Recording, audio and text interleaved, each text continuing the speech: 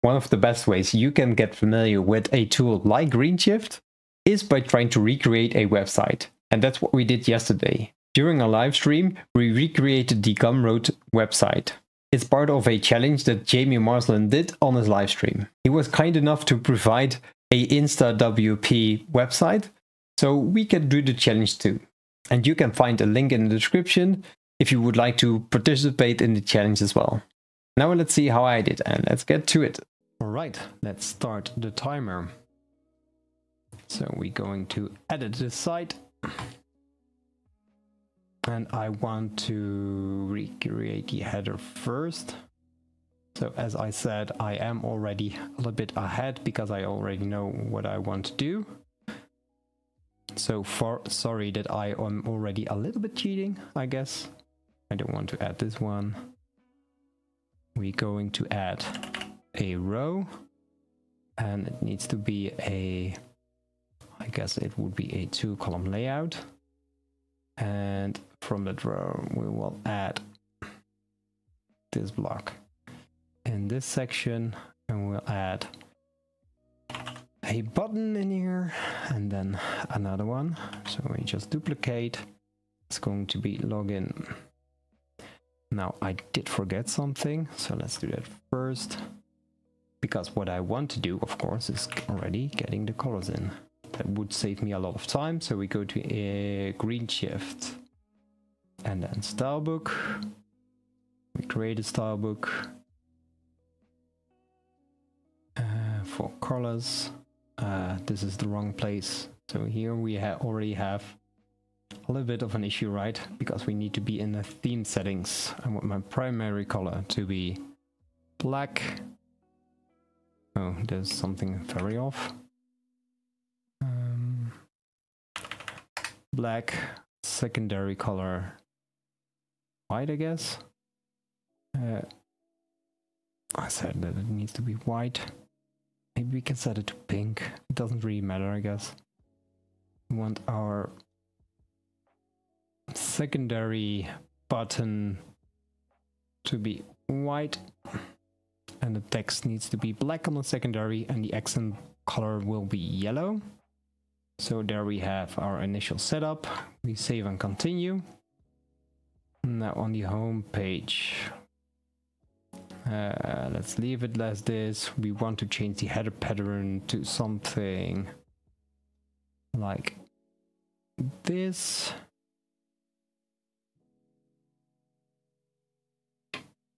Dark, simple, seems about right. I don't know. Save and continue. For the footer, 1, 2, 3 column layout, the default banner. So let's, this one is a 3-column layout. It's all multiple, so we're going to choose. No, I don't want to open up this one. Save and continue. I don't want any extra pages for now, so now we have our basic setup. And we have still some time left. We're going to go to our editor again. And in the editor, we will go to our patterns and then our header pattern. And now we can change it more easily, I hope. Let's put this a little bit on the side.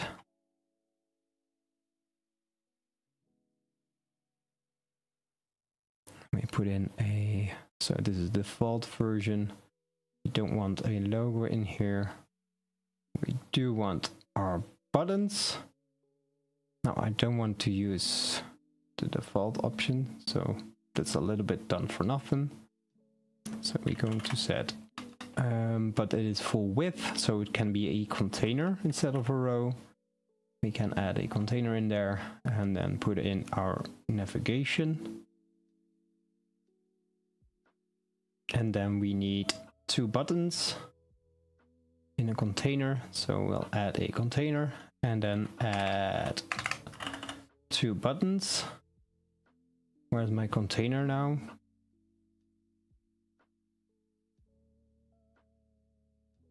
No, I don't want that in there. I want container there. I have to switch for a button again. So we're gonna add in button. We're gonna just duplicate that one. The background is going to be white. Typography is going to be black. This one doesn't need to have a border radius at all. Doesn't seem to work right now. That's a shame. So we have to set it in here. And we set it all to 0. Then we grab our container and set our parent container. So that needs to be one higher.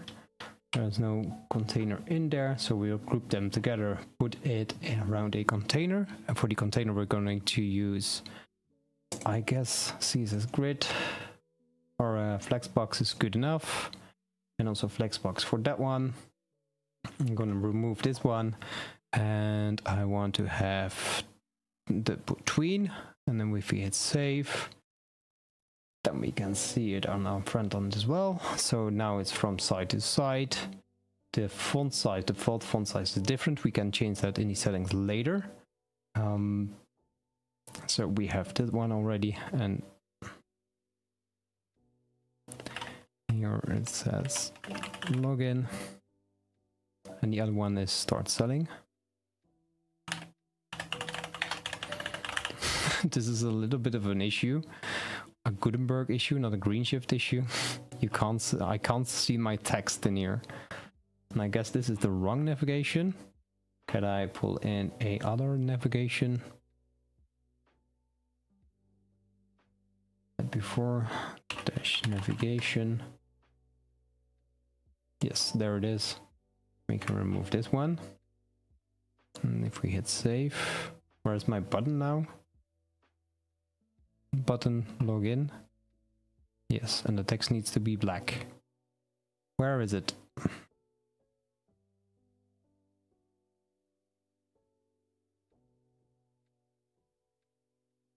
Stack row.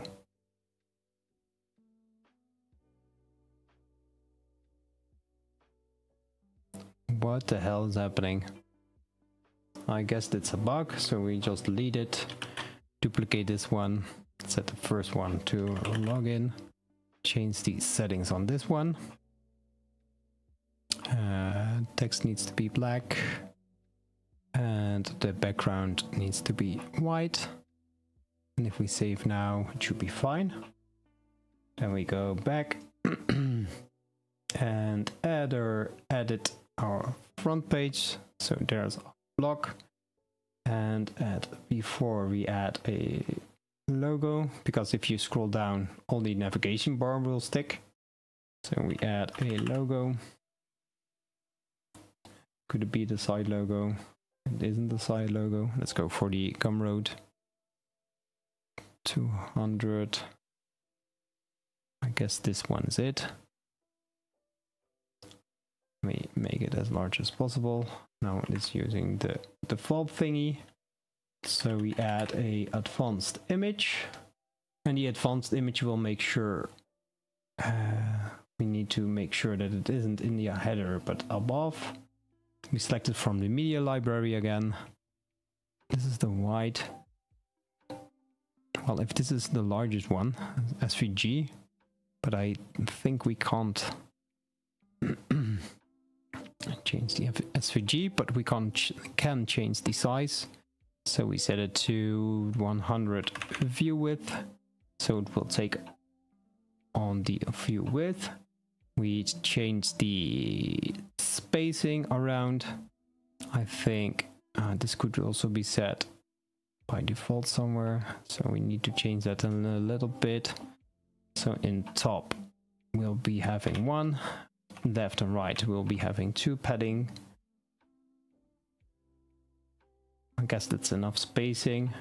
For the navigation we're going to change it, so we're going to edit the navigation, and for the container we'll be adding a border of 1 pixel and then black. It will add a top and a bottom border. And for the container, there needs to be a border as well. We can also set it as the button, then it will be more coherent. So we set a black border. Now it isn't full black border, so we need to change these settings a little bit. That needs to be only one side. I thought there would also be an option. Right, they did it in a different way. So from left to right, add one black, right one, then also black, and then we just don't want to change everything, so we're going to do this a little bit manually. Left there will be one pixel black, come on, and right there will be one pixel black.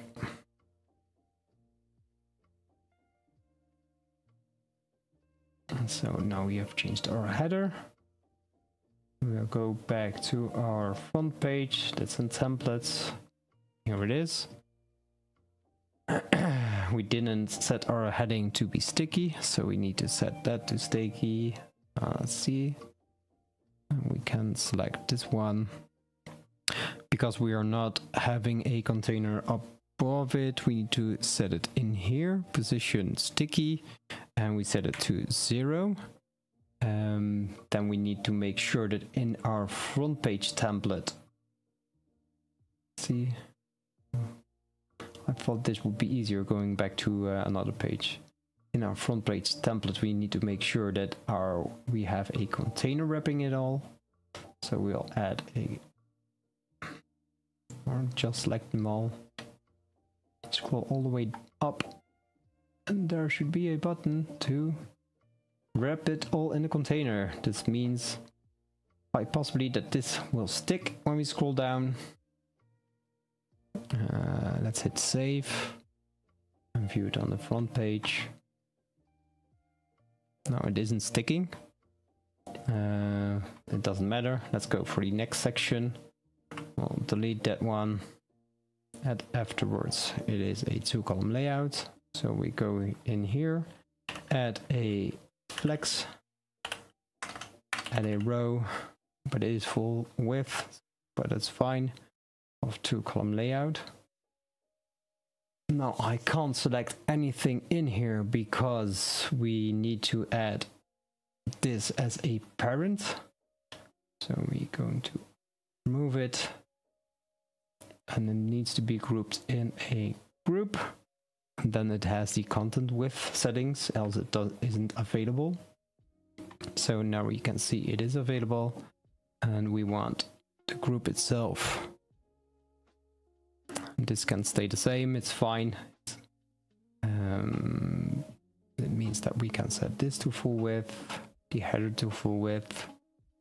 I think there's an easier way of setting this up, but yeah, let's roll with the punches, as I sometimes say.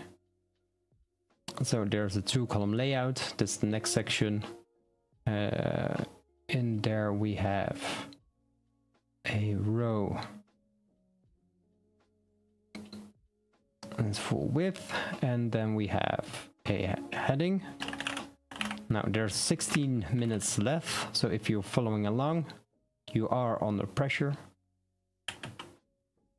Now this is very bad UX design, because I don't know when it's selected, so I guess we need to make this a little bit larger. How does your channel banner work? Yes, it does automatically update. It's nice, right? I use Mercury. You can find it, it's from Elements. Let's see, let's change the topography. I want this to be huge. Gigantic. I was almost saying it in a Dutch way. And then we set the font weight to normal. And then afterwards we add a 3. We add a text in there, and then afterwards we add a advanced button, and the advanced button starts selling. Oh wow, that's impressive. Yes, I was also nerding out about it. It's very nice. Let's see, save. And that's why I usually have also another page open just to go easily to my theme settings, because I saw a difference in the button, so we can change that immediately. So here we have a button, and what we would like to change is the amount of border we have. We have a 3 pixel border and needs to be black. The roundness of the border I meant. Then we hit save. So that can be fixed right now.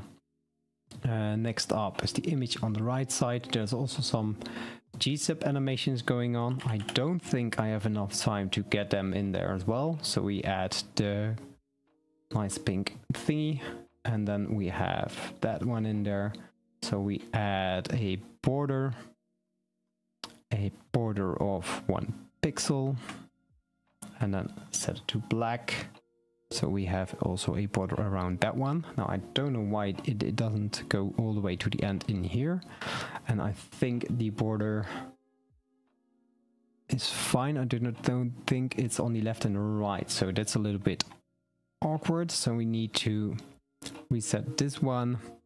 And this is where I think a lot of speed up can be saved. Because some tools just give you the option to do everything at once, at least from top to bottom or something. So it makes it a little bit easier. Anyway, let's continue. We add another border to the first column, and then we add it to the right, and then we set a 1 pixel. Now we do have a row inside here we would like to change, so we're going to change the background, and because we set it up earlier we can just pick pink. The only difficulties we have right now is that it isn't full width, so we need to change that. What we also can do is select our row and then change the background into a gradient, and the gradient goes from where are my color options in here. That is something that doesn't speed up my process, but luckily there's also no color picker, so this is silly. This is very silly. That doesn't work. We can set it to yellow, and perhaps we can change the size of this one to be 100%. Now, that can't be done because of some kind of setting in row, which makes our lives a little bit sillier. So we will add a container in here, and the container needs to be full width, and in the container there will be 2 containers as well. So we duplicate that one, and in the first container our content will go in there, and our second container our image will go in there. So I need to recreate a little bit of the row because of some functionalities that I don't know by heart right now how to fix it. I do know how to fix it in here, so we can set it to flex. Still, there will be some issues, and I can't undo it all. This is sad life. Let's add again a row, because yeah, that's just easier. As you can see, the contents of this container is now not spilled in a correct way. I want to select those and remove them in there again.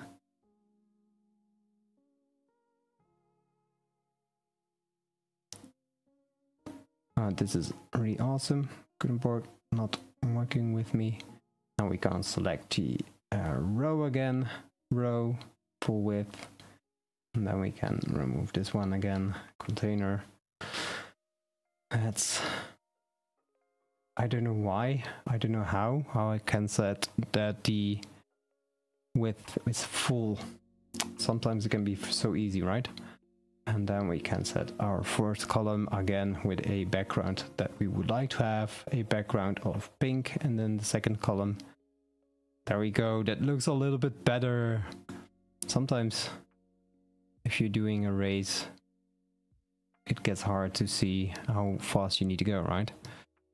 Let's set it to this one, and this one can be a flex box, and then we set it to center. And the same goes for the first column. We set it to flexbox and we want everything centered.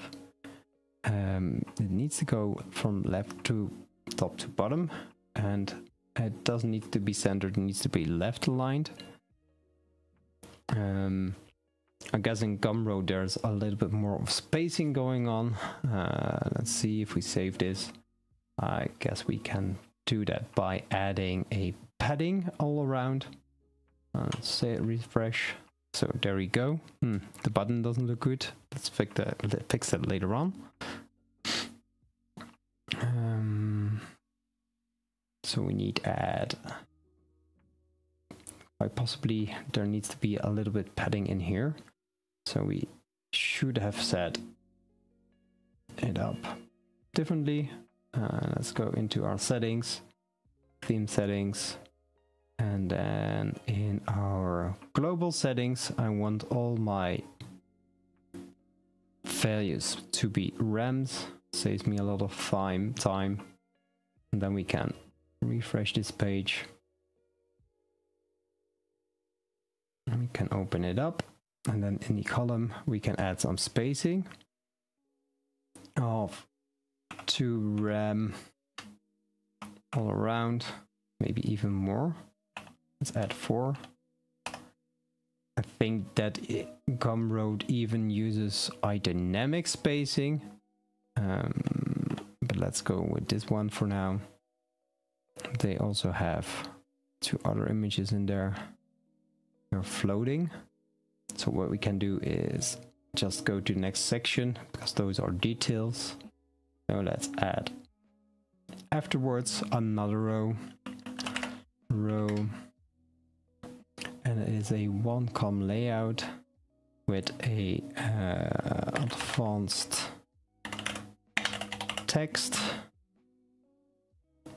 advanced, and then we go select this one. Come on. There we go, and we set to center. Now we want the typography to also be a little bit bigger, as I saw, so it needs to be a 3. That sounds about right. Then afterwards we add another image, advanced media library. Where's the dude? I don't see the dude. So I don't think this is available. So we'll skip that. Oh, here it is. There's our party member. So we add another container, I guess. We add another container. And in the container, we want the background to be yellow. And border radius, not of the image, but of the... that means that we need to disable this one back. So that's a little bit of a bug. Let's see. We go downwards, border. We set a radius of, I don't know, 550. Yeah, that looks a little bit of right. Then we align, set the flex and align it to center. There we go. Oh, I really love this chill vibes, by the way, from the music. And let's change the image size to be, I don't know, what is it, small? Yep, sounds about right. Now there's also some spacing going on, so let's add a little bit spacing in there as well. Add and 2 rem. And there's also more spacing going on there, so we add even more rems to them. Now that is also a section. So the next section are a 2-column layout. So let's add a row. Let's add 2 rows, make them full width. There needs to be some way to automate it, but I can't think of a way of doing that. Now I don't want my content to be boxed, I want it to be full. Then we add a, let's see, text advanced. And then we copy the contents of this one.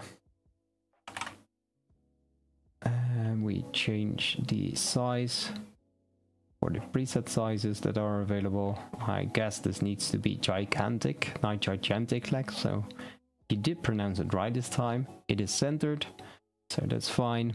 And then we add... It's bad UX that I can't see what if I'm copy and pasting it or not. But it's fine. I mean, I assume that they are not expecting someone to copy and paste their text, right? Let's assume that. Place bets, that's exciting. So in this section we want the background color to be, let's see, pink, and this one was the darker pink. So we don't have that right now, but we can do something. Oh, let's see, like this. Where is it? Where we select the column, then we go to background options, click our background, called the color picker, and we can grab a color from another side. So there we have that one, and I think this needs to be bigger. Oh, where is it? Gumroad. All the things open. I lost my Gumroad side, so there you have it. Scroll a little bit down. There's some spacing, a lot of spacing going on, so let's add a spacing in here as well. We add, I don't know, like 5, no, not margin, padding, 5 on both of them, and this one now also looks good actually. Let's add the same kind of padding. Let's go to, damn it, this one. There we have another section. This one, don't want this to be open for now. Only makes me confusing. Add afterwards, 3 minutes left. Ooh, the pressure is rising. Well, what we also could do is just duplicate the previous one, right? Hello Tony, how nice of you to join. I'm in the middle of the what is it? The Jamie challenge. So you just called me doing some things. Let's add the image.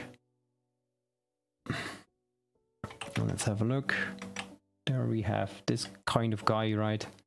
And here we have the other kind of guy. Image, advanced image, media library. There's our square guy. Here's the square guy. And now we need to get flexbox and set it to align to center. And for this one as well, not the image, but the column. It's Rush Hour. Oh, that was a good movie, by the way. Rush Hour. You're my first, my last, my everything. Do, do, do, do. Rick Damone Jr. Oh man, so many good memories. Let's see. And let's add that one and add a background color of yellow, and then add, let's see, spacing and also padding, about 5, right? We did it. So we could set it as a default padding, but yeah, too little time, I guess. So there we go. Next section will be a center section. So we add afterwards. Let's just add rows, right? I mean, we're rowing your boat gently down the stream. If you see a crocodile, don't forget to heading. That's, by the way, a reference to Rowan Atkinson as well. I really love the guy. He's a very good good comedian. Let's see. Let's put it in there like that. Set this to center.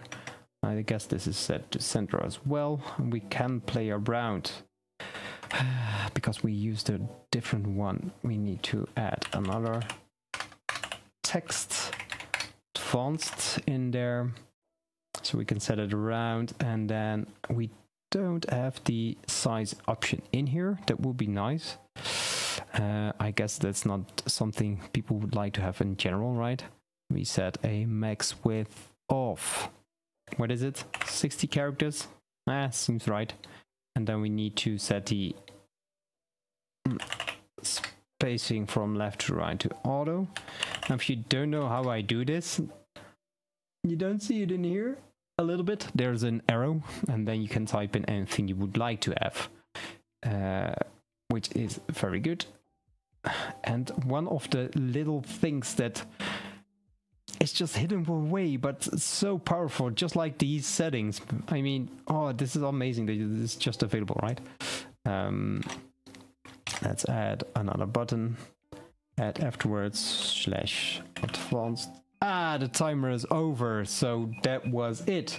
I really loved doing this website recreation, and the 30 minutes was enough pressure to just keep me going. Now, if you would like to challenge me as well for a website recreation in a different kind of tool, let me know in the comments down below about which website and which tool I should use. And while you're scrolling down there, you can just as well hit the subscribe button so you won't miss out on the recreation video. Thank you for watching and keep designing.